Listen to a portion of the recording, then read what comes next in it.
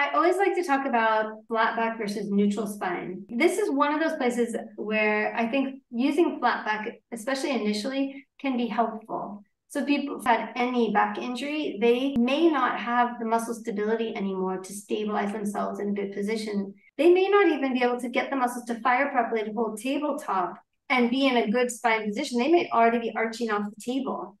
So bringing the knees in a little bit closer and cueing them to pull their belly downward could be helpful to keep them still. Then I can work on strengthening the abs while I know their back is safe and still. Once they're strong enough, I highly recommend working in neutral spine.